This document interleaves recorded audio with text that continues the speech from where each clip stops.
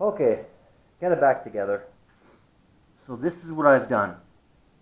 Took the carburetor apart, blew out all jets. Also, I adjusted the float so there's more gas in the bowl. And also, I drilled out this section right here. That little vent, I drilled it out a little bit bigger and I put my air gun to it. Make sure there was nothing inside. And I think that might have solved the flow rate because I'm not noticing a difference now in the flow from the tank into my from the gas tank into my jerry can from the gas hoses. I don't see a difference in flow whether the cap is on or not, like I did earlier on. I also blew out the lines. I emptied the gas tank, then blew through the lines here into the tank to make sure that the lines are not pinched inside the frame. They're not. Yeah, I don't know what else to do, so I'm going to give it a start and see what happens. You're going to give it a... Try to start it, see what happens. Okay, it did start easier.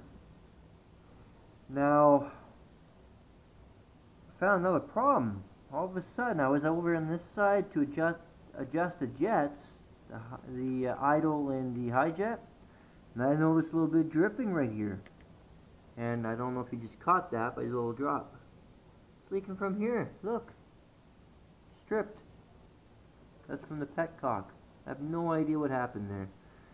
So that could be one of my problems also. It could be sucking air through there. Not too sure. Going to have to fix this. So, well, off comes the carburetor again.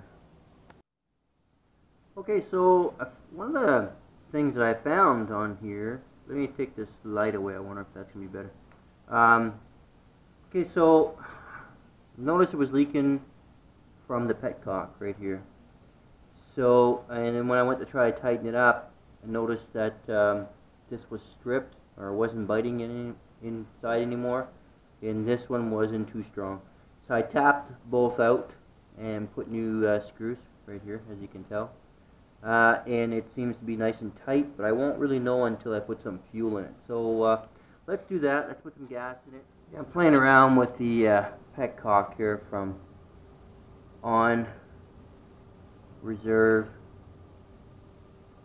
off. Doesn't seem to be leaking, so looks promising. Okay, so we're going to start her up and see what happens.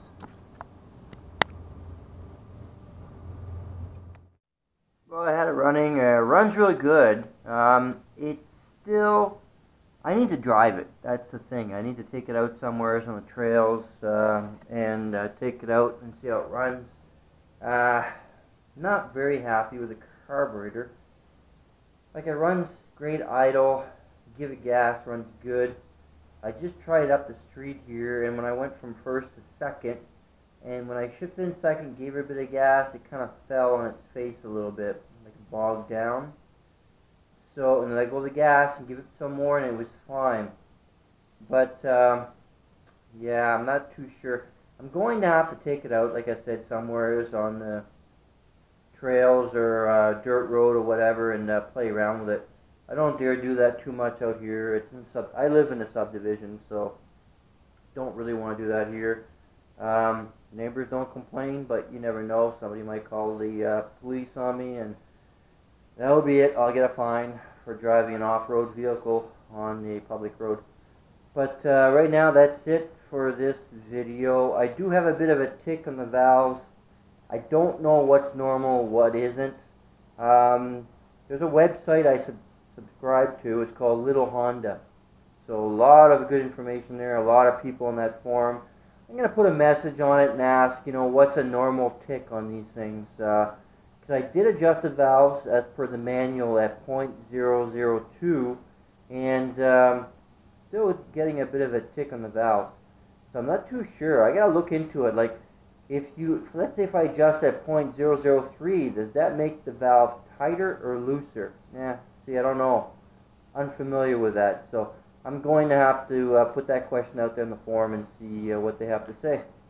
So right now that's it for this video, and next one might be on me adjusting the valves, depends on what the response is from the website. Or next video might be of me and my daughter taking both of these out for a spin and get them tuned in. So that's it for now. Thanks for watching.